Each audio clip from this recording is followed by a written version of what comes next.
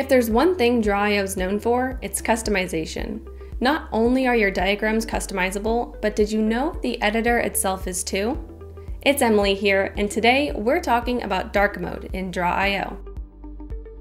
Your eyes will thank you for this one. Navigate up to the sun icon in the top right and choose between three options: light, dark, and automatic. Light mode is classic draw.io, how you've always seen it.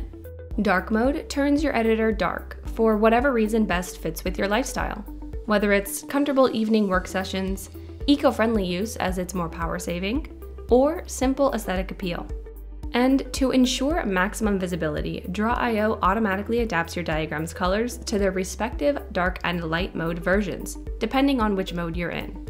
This applies to the color library, the color picker, and the themes in the style tab.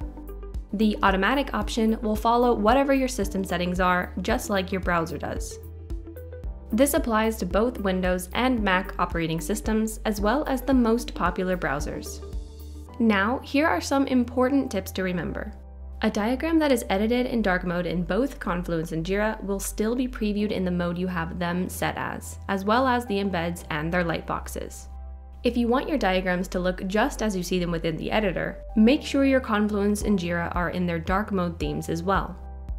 And last but not least, when exporting file types PNG, JPEG, and SVG, you can choose whether you'd like your diagram's colors and background to appear in their light or dark mode versions. Just click next to Appearance and select from the dropdown.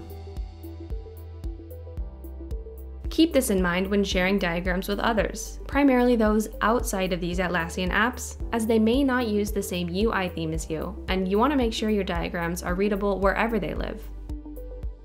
Well, I hope you found this feature useful because I know I personally love anything dark mode.